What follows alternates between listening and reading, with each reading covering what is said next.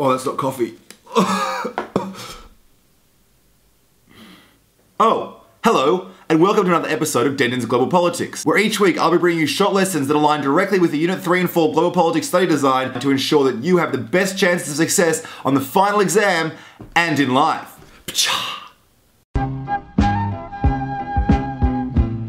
This lesson will continue on with Unit 3 Area of Study 1, which focuses on global actors, and continue our examination on the state. According to the study design, you need to be able to analyse 3 challenges to state sovereignty.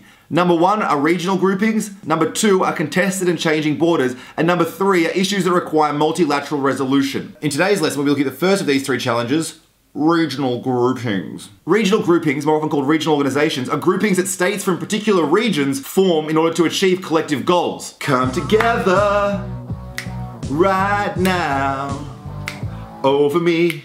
But you fired me last lesson. I need to eat! Probably the best example of a regional grouping who isn't just a loose collection of states whose main order of business is to come together from time to time and coordinate shirts, I'm looking at you, Association of Southeast Asian Nations, is the European Union, which was founded in 1993 in the Dutch city of Maastricht, which, far more significantly, is also the birthplace of Andre Rieu. Oh, well, look at that. The European Union was founded in this city. Oh my God. The European Union is probably the most integrated regional grouping on the planet. It has its own capital in Brussels,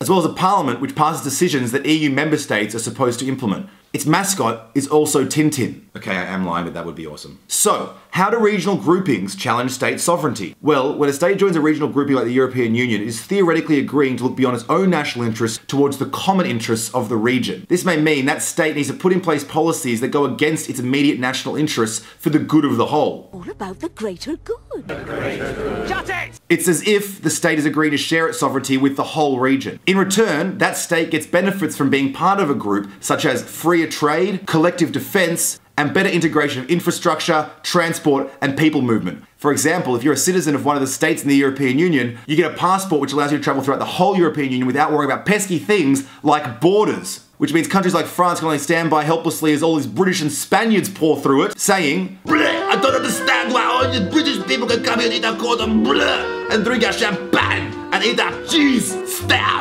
out, you're not welcome here." So, what's an example of one way a regional grouping like the European Union can impact the sovereignty of its member states? Well, for example, members of the European Union have agreed to something called the Common Fisheries Policy, which sets quotas for which member states are allowed to catch what amounts of each type of fish. This policy may challenge individual state sovereignty because individual states can no longer just go out and fish as much as they want. Instead, it's trying to make states operate as if the ocean was a shared resource and the fish within it don't belong only to them. Sounds good in theory, but in practice, states often fish well beyond their set quotas, or they allow their domestic fishing companies who want to get the most bang for their buck to engage in the practice of discarding, where you literally throw tons and tons of fish you've caught back into the ocean. They're dead, by the way, in favor of more valuable catch to make it look like you haven't actually gone over your quota.